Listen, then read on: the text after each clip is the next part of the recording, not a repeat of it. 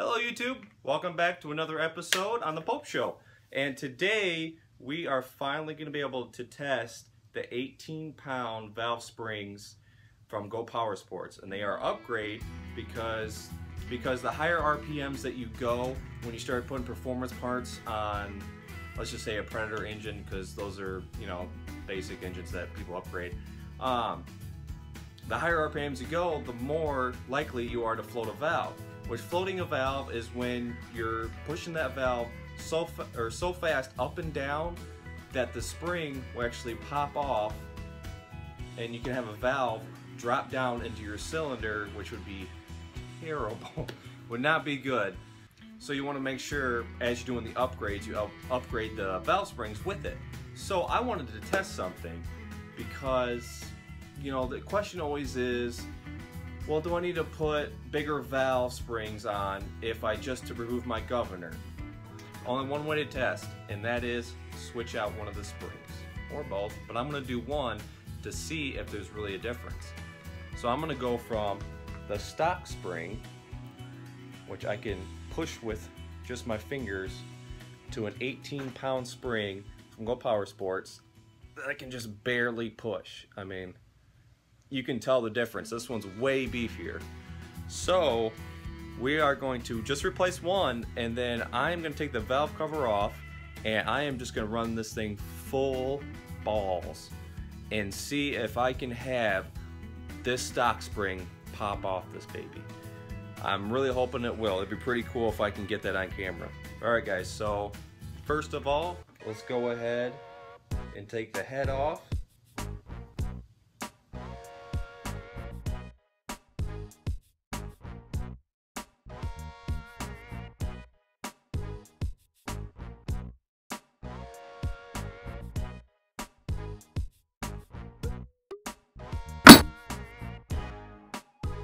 And then we will remove the retainer spring. Take that off.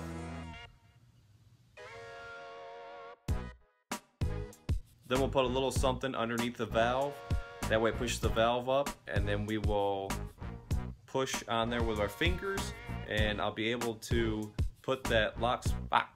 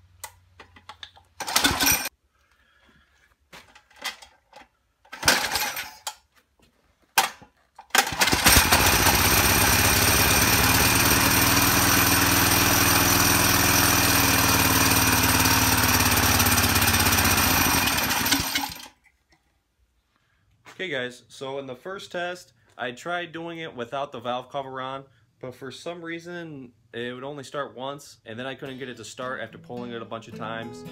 I don't know if the vacuum affects it, but that shouldn't. I should be able to keep the valve cover up. So I don't know what's going on there. I'm going to try starting it with the valve cover on and see if I can get it going.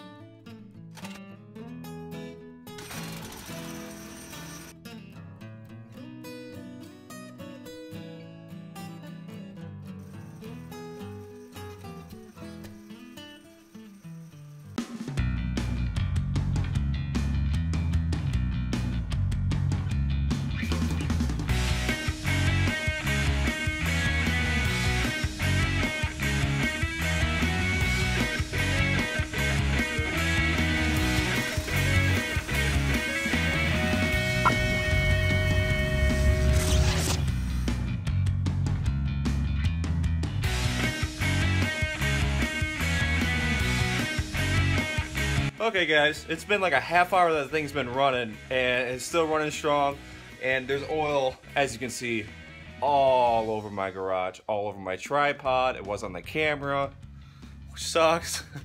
But it kept on running, and I was afraid it was gonna run out of oil and then just seize the engine, which when I stopped it, I checked the oil and it was out, so thank God I stopped it. But I'm really surprised that thing just kept on running and running. It non-stop freaking machine. Now that was just with bypassing the governor. It still has, you know, the stock carburetor, stock exhaust. So what I want to try, 'cause I'm really curious whenever I ride my little boy's go-kart, when I full throttle it so much, I'm always worried that I'm going to throw a valve or float a valve. So I want to try with his exhaust. See if the exhaust does a little bit of difference. If not, I don't know. I think I'm going to run out of gas before one of these valve springs pop off. Bert, let's go ahead and put this on. Okay, so oil's topped off. Got the new muffler on. The governor, bypass the governor, and just the muffler. And then there's no air filter on there, so that'd pretty much be the same as a pod. Let's start it up.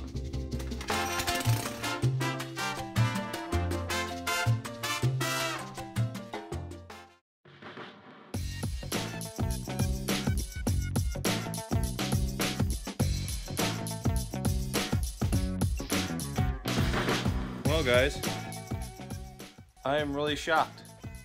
I ran it again for 20 minutes, wide open, no governor, with a different exhaust, so there's no back pressure, and that thing is a freaking champ. It's still held on. The springs are still exactly the same. They have not changed at all. The valve lash is the same. That's insane. I thought for sure it'd been like 10 minutes and then boom, you know, cool, spring's gonna pop off. That'll look really cool. Nothing. I'm just sitting here for 20 minutes again, just listening to this thing just keep on running. So I don't know, man. I mean, I don't know, but with this engine, which is a Tecumseh 6-horse, which is pretty much the same as a Predator, with the bypassing the governor and custom exhaust, the stock springs held up just fine. I mean, you've seen it. It was just fine. I know it was smoking a lot. That's just because the oil was coming back from the case vent, which I plugged that, but it was still coming through and hitting the exhaust and a bunch of smoke. Nothing I can really do there, because I wanted to be able to see it whenever the spring popped off, but nothing. I mean, I'm just running out of gas. I'm running out of oil. This thing's just a beast. There's nothing I can do about it. But, you know, it's going to be different if you have the upgrade kit for the Predator. If you have bigger jets in there, it's going to have more fuel in there. So, you know, it's going to be a bigger boom. Maybe that's what it is. So if you put bigger jets, then I would, you know, I would still recommend putting bigger valve springs in. But I was trying to see if you just take the governor out and with a custom exhaust, if I still have to get 18-pound valve springs, which proof right here, I really don't have to, because this engine ran like crazy with no problem, no floating valve. So, and also, I don't know if it's going to make a difference if there's a load. I don't know if that would do something. I don't know, but I'm running out of oil and gas, so my test, the thing I wanted tested, worked out. Sorry I didn't get an exploding spring popping out and all that good stuff, which I wish I could have. Oh well. I want to keep this engine, so I don't want to keep on pushing it and explode or seize the engine. So unfortunately, I'm going to have to put it back together. But in other news, I actually just traded that small go-kart for a couple engines I'll show you. Okay guys, so these are the 4 engines that I got for the trade. The first one is an 8-horse Briggs & Stratton. Big ol' hoss. But this one, I don't know if it runs because the coil acts up on it, and sometimes it will catch, sometimes it won't. And all these motors, I haven't really dug into them yet. I mean, I just got them yesterday. So, but the coil, I have to take that and off and see if what's going on in the coil, if a spring or something. And then the biggest downer is it has a step shaft. And the step shaft, the shaft was actually sheared off, so there's no threads in there or anything for me to actually put a clutch on. which really sucks because I mean that's the main thing I wanted was this big engine because I have a project for it. I'm not going to tell you yet, but I wanted a decent sized engine for it because it weighs a little bit. So I don't know what I'm going to do with this one yet. This one kind of bummer, but you know it still has 8 horse and he said it does run, so I might just have to do some tinking with it. And then the second one is a Honda 5 horse, and obviously this one needs a coil, and you know he said all these run, so take that with a grain of salt, we'll find out. But once we get the coil on here, then we can actually test, see if it runs. And it also is going to need a boot because this one is broken and there is no threads in there like that little screw I was telling you about on the blaster. So I'm going to need a new boot. And there still is the wire, so we're good. You know, there still is the wire coming from the coil, so we're still good on that one. We'll just have to get a new boot for it before we can hear her start up.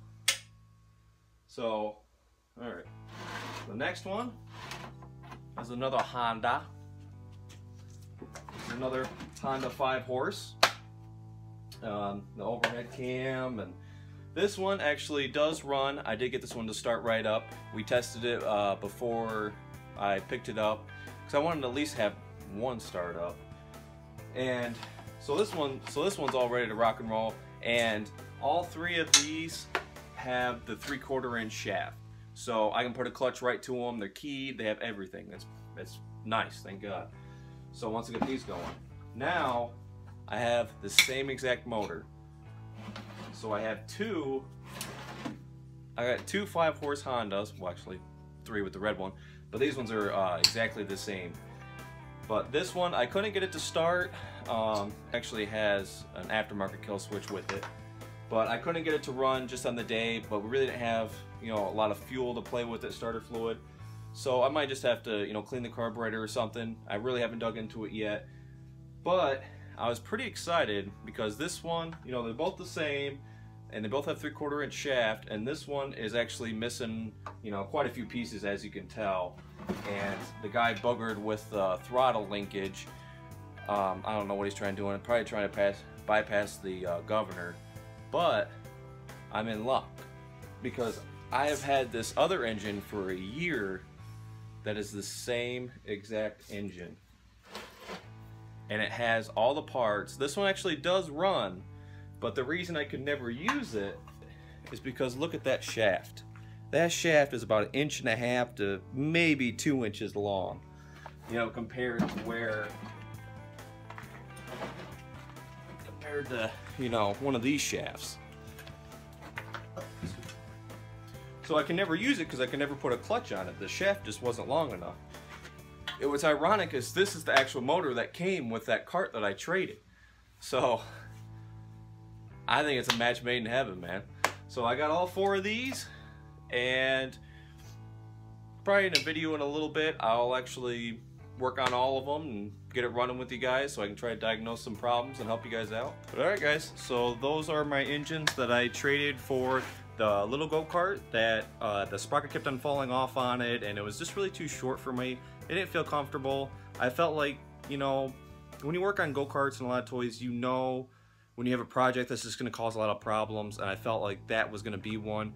So I just went ahead and traded it off.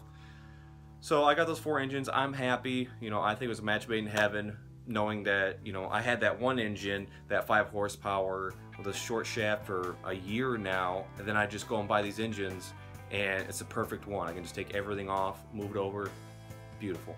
So I'm happy. But so going back to, you know, the reason I made this video was, you know, to test those valve springs, the 18-pound ones from Go Power Sports. They did work beautifully, no problem there, but you know, I wouldn't really recommend them unless if you put bigger jets into your carburetor, because I had, you know, like I said, the governor was not removed, but it was bypassed, and I had a custom exhaust on it, and it ran for 40 minutes and was just fine. You know, so take it with a grain of salt if you want to do it or not, but I personally want it. You know, I would say the 20 bucks, and you know, I'll spend it on something else. But, you know, I don't know, maybe the Predator engines are a little bit different, but to my knowledge, you know, a 6-horse is a 6-horse. I mean, it's the same thing. But so take it with a grain of salt. If you want to buy them, you know, go ahead and buy them. It's not going to hurt anything. But if you want to save 20 bucks, you know, I'd say just run with it. But anywho, so next week we will get back to the blaster. We will go ahead and dig into the wiring and get that figured out and hopefully get it running. So I'll see you guys next week. Peace. Peace. Peace. Peace.